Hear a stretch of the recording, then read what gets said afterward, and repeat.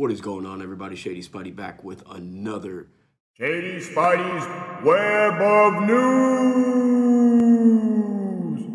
What's going on, guys? What I have for you today is some Anthem news brought to us by Reddit user iGameYT.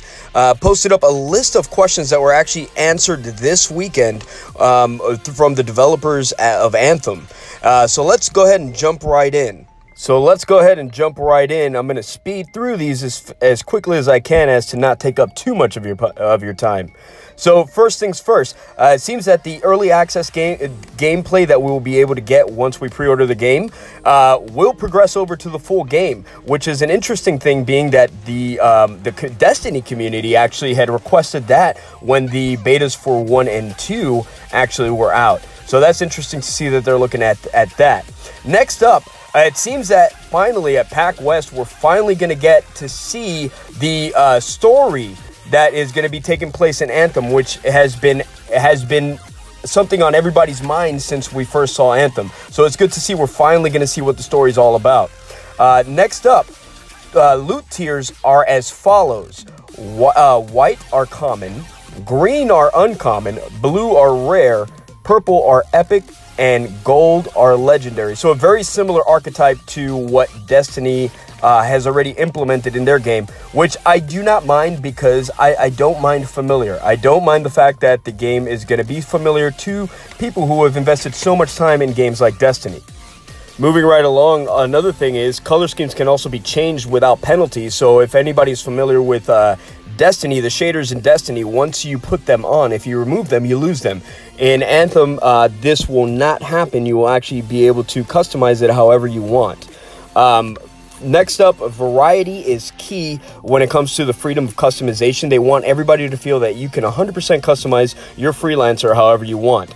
Another tidbit is the sex of the freelancer can be chosen at the beginning of the game. So depending on if you want to start your game as a male or a female, you'll be able to do that at the beginning of the game, very similar to Destiny. It is not yet known if there's going to be other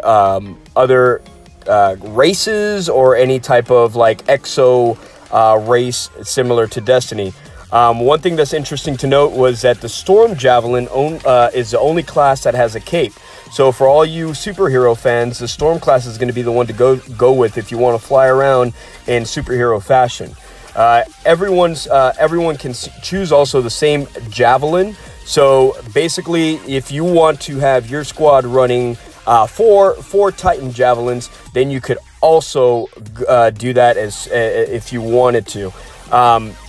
Now, speaking of Javelins, it seems that there was some top secret info on the Storm Javelin that they didn't want to share. It seems that they were deflecting when they were asked about the Storm Javelin. Another thing is freelancer perk for the pickup radius. I guess the Javelins are going to have a specific perk for their freelancer that allows them to pick up stuff from a farther radius, or maybe it's magnets. I'm not sure, but that's definitely an interesting thing.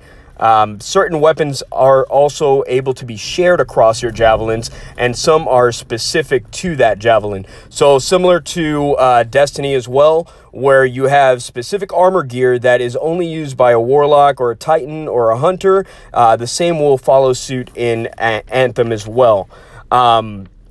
One other thing to note is no skins or attachments are scheduled at launch. So if there's a specific skin or attachment that is promised as DLC, do not expect to get it at launch. Expect to get it at the DLC. And lastly, cosmetics do not affect your power level or your gear level has a separate level on its own. So another thing that's similar to Destiny, where you will have your power level and your light level.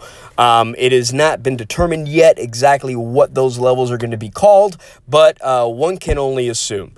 So that pretty much does it for all the new Anthem news. I apologize for the amateur-looking video. I am doing this right now from my office because I read this and I needed to do it as soon as possible. I just wanted to get the info out. So I hope everybody gained something from the video. If you enjoyed the video, hit the like button. And also hit the subscribe button. if you want to follow more of my content. I will be doing these more regularly here in the future. But till then, be good, game great. Shady's out.